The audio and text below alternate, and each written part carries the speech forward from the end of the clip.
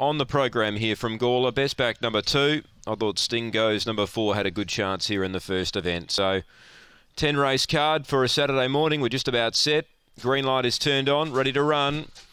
Even money now about Emily Aussie. They're set, ready, racing. Emily Aussie began okay. No speed from Sting Goes, and Emily Aussie will lead. Second is Emily Sharon, about a half head away. Third placing Sky Missile, and they break clear from the others. Headed by Sting Goes, railing up from Illusional. And last is Blaze Victorum off the back. Still the favourite, Emily Aussie defies them, but Emily Sharon's throwing out a good challenge now. And Emily Sharon races on by. Sky Missile late, but Emily Sharon first. Sky Missile second. Now, Emily Aussie's in a photo with the fast-finishing Sting Goes, who blew it at the start, but really charged home late.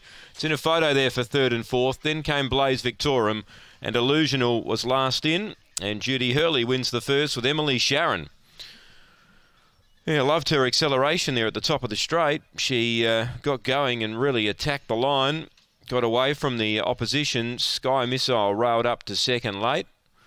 And the favourite does hold third, just Emily Aussie from the fast-finishing Sting Goes, who finished fast, as he did last start too, so perhaps he's looking for a little further now. 23.66 the gallop here in the first, so that's not a bad run. Emily Sharon at its second race start has been successful here.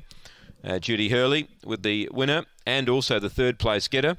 Sky Missile, she's getting closer to a win. She's got second. And number 2, third Emily Aussie for Judy Hurley as well.